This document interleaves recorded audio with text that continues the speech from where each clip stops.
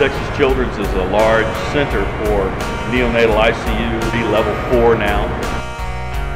The capacity to accept from around the state and around our region the very smallest premature infants. They're very, very small.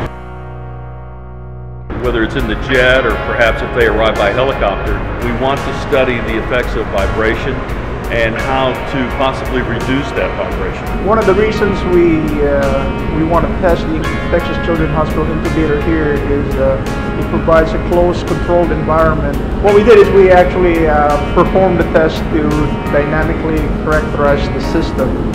We have the incubator system and we have the ambulance system. We calculated the force response coming out of the neonatal model. Fragile, they're small, the weight is in their head, and they're laying in the prone position in this incubator.